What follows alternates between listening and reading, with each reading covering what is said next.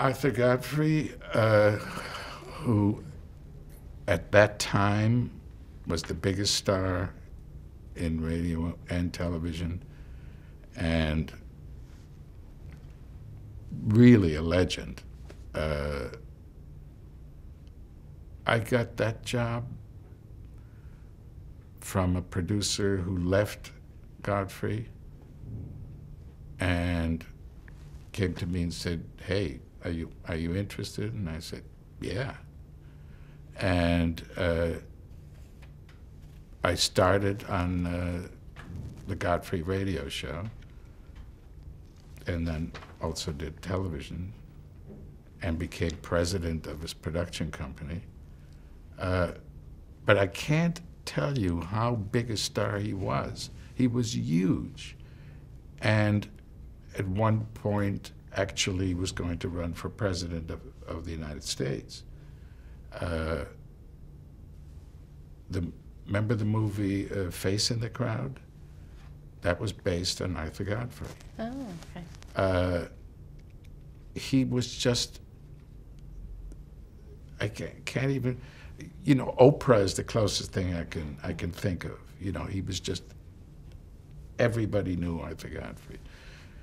So I worked for him for 2 or 3 years. And the advice that I was given by the guy who was his producer was, Arthur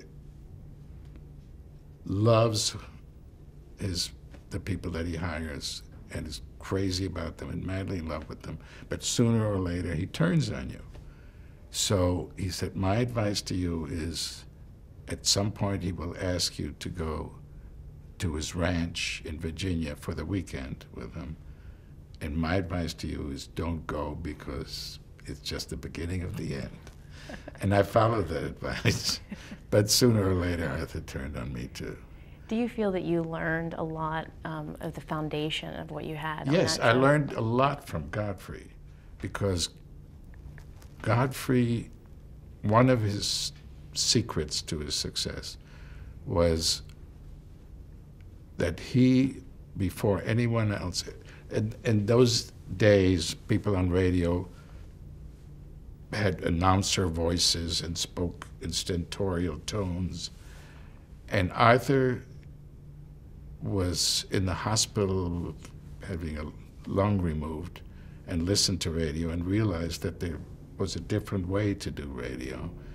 And that was to speak to one person at home in a very casual, friendly, cozy way.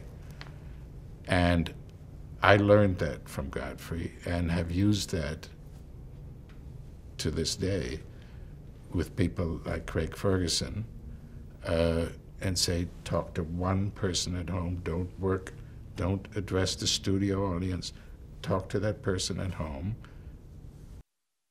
casual, one-on-one basis. And I learned that from Godfrey, and it's very effective. It makes a huge difference.